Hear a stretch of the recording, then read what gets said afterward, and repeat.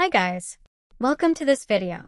Today we are going to solve question 2 part B of the 047822 February-March 2024 past paper. The question is, an algorithm has been written to test if an integer that is input is in the range 5 to 10 inclusive. Identify an example of suitable test data for each test data type. To solve this question, let's first understand the different test data types. When testing software, different types of test data help to ensure that application behaves correctly under various conditions. Here's a breakdown of suitable test data types. Normal, abnormal, extreme, boundary. Let's discuss one by one and then identify the test data for given range in our question. First of all, normal or valid data. Typical data that falls within expected input ranges. Example: if testing an age input field with range from 18 to 65, entering 30 would be normal data. For this question, any value between 5 and 10 will be the normal test data.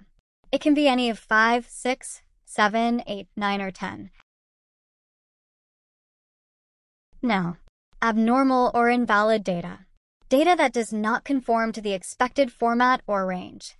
Example: entering ABC or -5 in an age field when only numbers between 18 and 65 are allowed will be an abnormal data. For this question, any value out of range 5 to 10 will be the abnormal test data. It can be any value less than 5 or greater than 10. For example, 4 or 31 both comes under abnormal test data.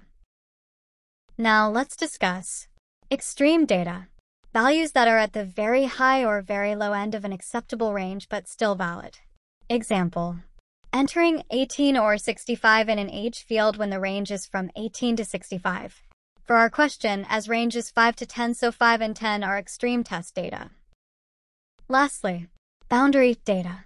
Values that test the limits of the accepted range, including just inside and just outside the range.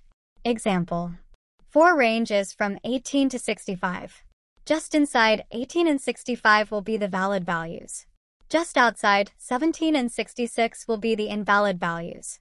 For our question, 5 and 10 are just inside the range and 4 and 11 are the just outside the range. So our boundary test data will be 5, 10. And for 11. That's it. We have solved the question. Great. Thank you for watching.